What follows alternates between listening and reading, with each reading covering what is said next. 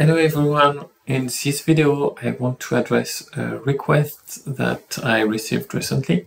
The purpose was to see how we could do some mesh sensitivity on a Radioss tensile test, and I wanted to record the strategy that I proposed for such case.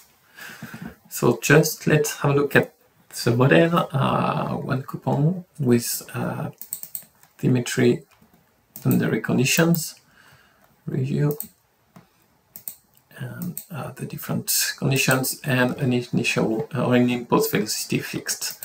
But what we would like is to get the loading not to be done for every mesh. We would like one way to get the loading applied on all the components and to be able to manage all components or all parts with a different mesh.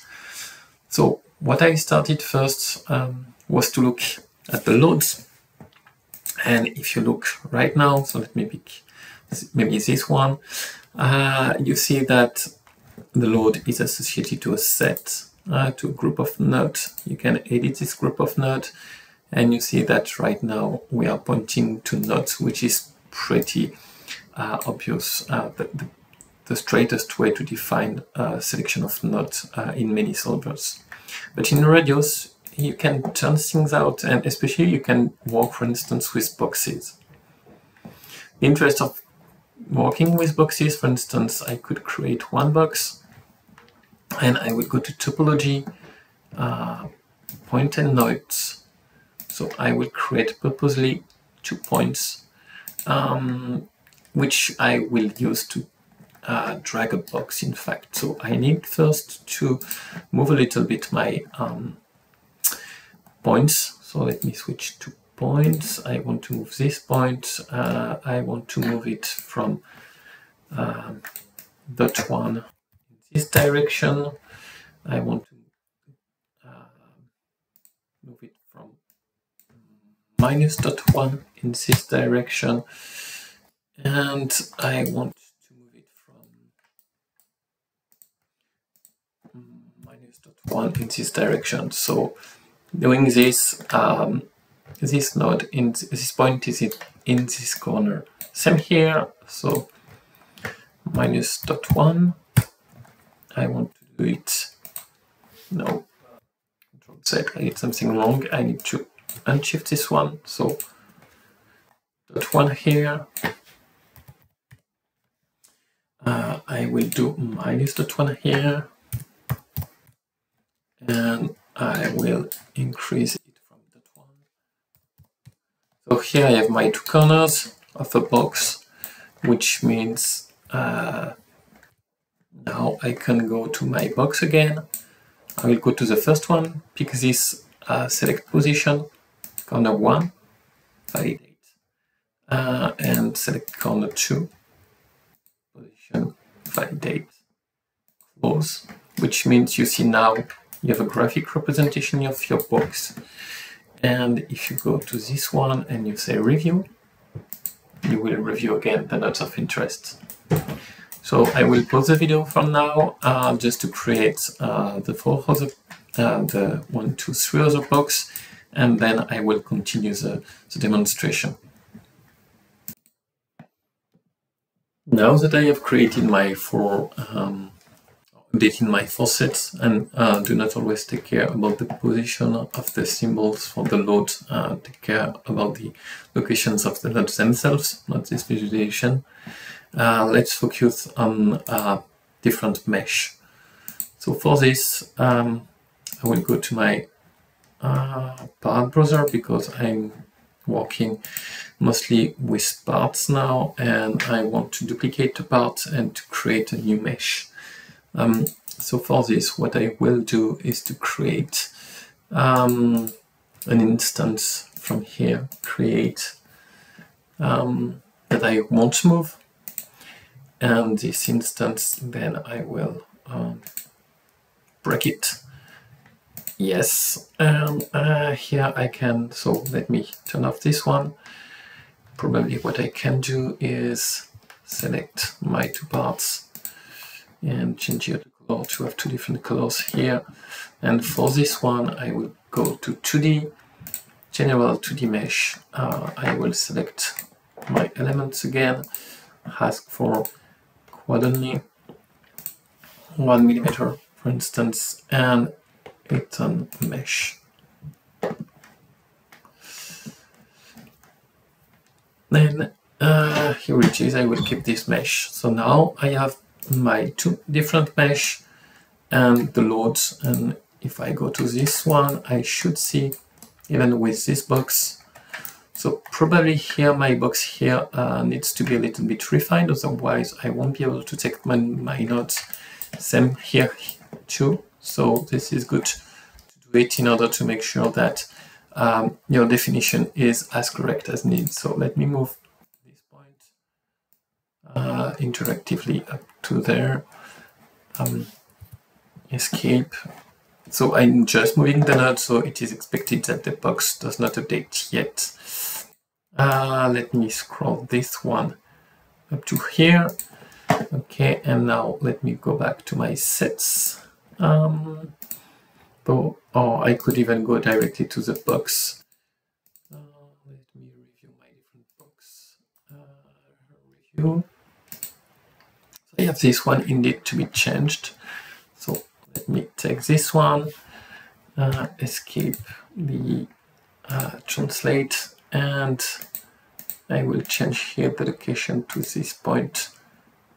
Validate. Oh, I picked the wrong one, so I need to revert the first one to this point. Validate. And now I have my extended, and same for the second box. So review, is it this one? Yeah, it's this one.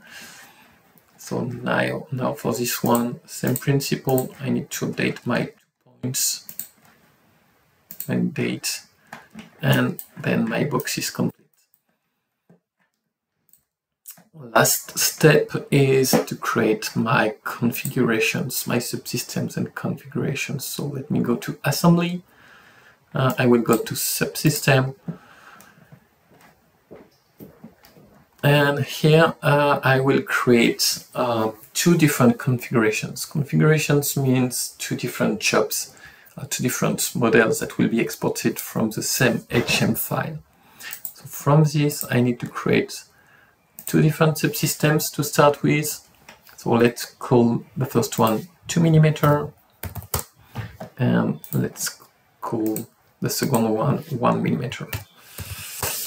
So here, if you look at my components, my parts, my different entities, I just have the information about the different parts, but with no detail yet.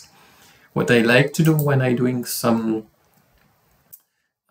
subsystems is to go to configure process and to make sure to show entities at a subfolder. I don't do it on the model browser because I like to keep it as a kind of synthesis lists, but for the subsystem browser, I really prefer to have the expanded list.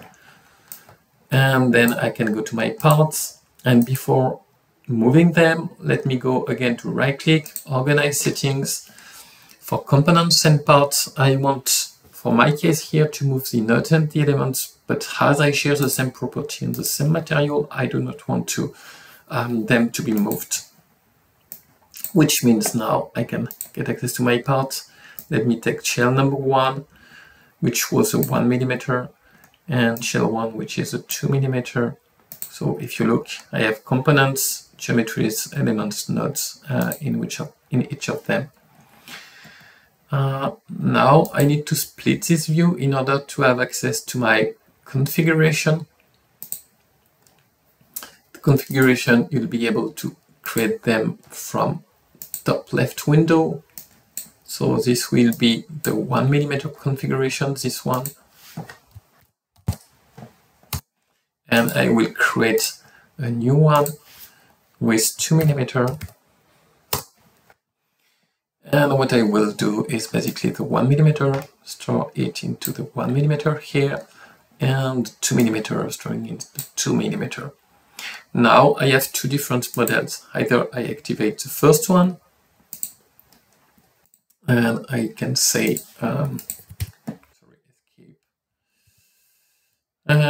show all. So first case, subsystem 1, or I have my second subsystem with a 2mm. Everything which is common to the two different models, it will be part of the export. So here, what I can do generally is just to say, okay, I want to export this one file, export solver deck, and this will be my tensile tests 1mm. Export and export. And same with my 2mm file, export solver deck, tensile test 2mm. Export, and then I have exported two different models with two different mesh, and both of them will run properly.